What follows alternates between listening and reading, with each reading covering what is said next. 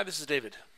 In our last video, we talked about Microsoft Azure virtual machines, and I showed you how to create an Azure virtual machine based on the Windows Server operating system.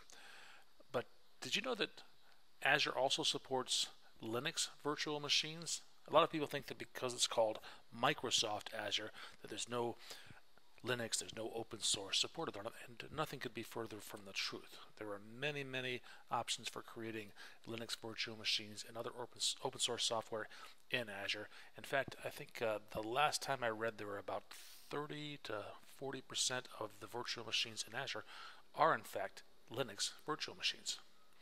And we can create these in the same way we create a Windows virtual machine. Click this big green plus button in the top left of the Azure portal.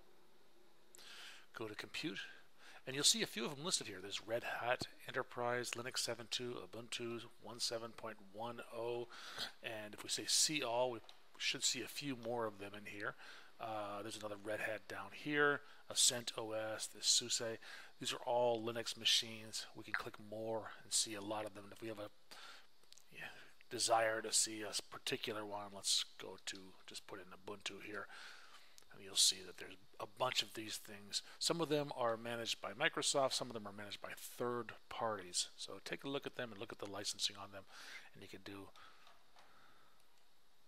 decide which one you want. What I'm going to do is I'm just going to grab one of these things. I'll take this Ubuntu server right here. It's managed by Canonical. I'll take the first one here. It has Ubuntu server 14.04 LTS. That's the version number. Little summary pops up, and I click Create. And then I have to give it a name.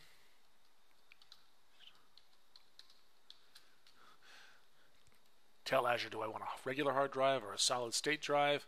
Do I want to authenticate using a public key or a password? Now, I think passwords are easier, so I'll select that one.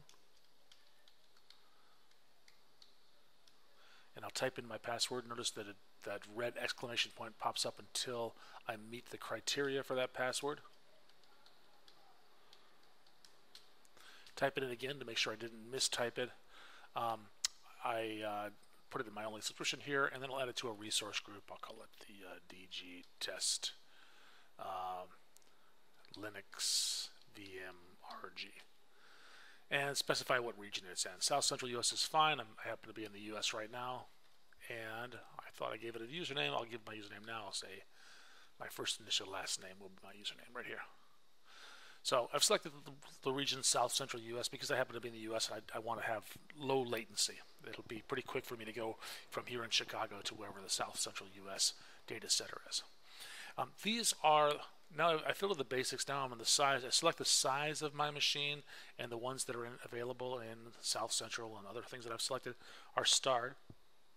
And I can see if I pick this one right here, it has 2 CPUs, 8 gigabytes RAM, etc. 4 data disks, and so on. It'll cost me about $81 a month if I leave it running all the time for 30 days straight. So I select that. I've got options in here. If I wanted to have some availability sets, I can create that for some redundancy, for some fault tolerance. If I wanted to add several machines to the same virtual network or the same subnet, I can specify that here. If I wanted to add some extensions, right here I've got things that I can add if I'm interested in, antivirus and backup and so on. I'm not going to do any of that stuff here. I can have it automatically shut down every day at a certain time. I select the time zone here to be specific about that. I can even have it email me to let me know that it's shutting down. That would help me save some money. And then up here, this is important. I want to be able to access this machine. I have to tell it how I'm going to access it. So this is required. If I don't want to access it all through anything remote, I'll just turn everything off and check that. But really, I do want to get to it. This is a Linux machine, and typically the way that we access a Linux machine is through SSH. So I'm going to open up port 22, which is the default port for SSH, and I'll click on OK. Gave me a little warning that said, hey, you're exposing something to the internet that could be a potential security risk, but I'm okay with that. And here right now it's just giving me a summary of the machine, and if I had made any mistakes in here, if anything was inconsistent, it would tell me this right here. I'd have a chance to go back and correct it. I can also click on this and see some templates that I could download or save to my library, and that allows me to automate creation of this machine again using PowerShell or CLI or .NET or so on. And it has some template files that I can use here. I'm not going to do that right now. I'm just going to create it all through the portal. So I'll click Create, and it begins the creation. And this time it's going to gather all the resources it needs for a virtual machine, install the Linux operating system on that, and provide that virtual machine to me. I'm going to pause the video right now. It'll take a few minutes for this to happen, and then I'll come back once it's all done.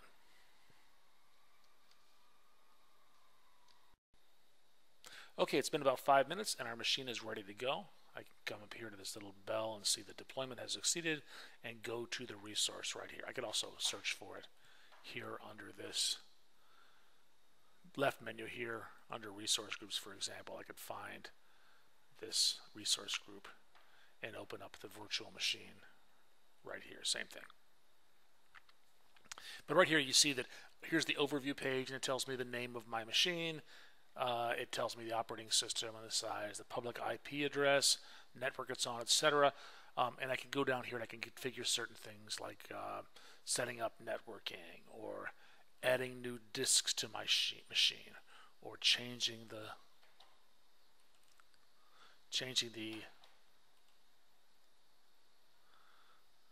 size of my machine and so on. All sorts of things like that. But really what I want to do is, this is my machine, I want to connect to it. And the way I do that is up here under Overview, I click on Connect. And remember when we clicked on Connect, with a Windows machine, we could actually just download an RDP file, open that up, and that was associated with the remote desktop app.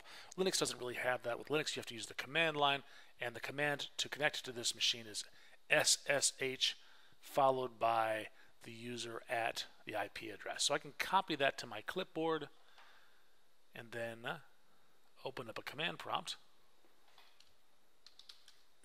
here and paste that in. I just right click to paste it and press enter, and it asks me, are you sure you want to continue connecting this? It doesn't have a certificate, so it's concerned for me. Thanks for being so concerned. It asks me, then it prompts me for the password, and then I have to remember the password that I entered for this admin account. Enter.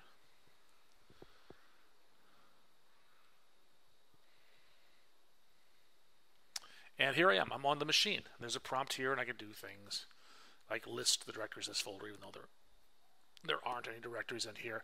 But like a good Linux user, I'm actually all about the command line. I can install software. I can launch services, anything that I want to do from the command line.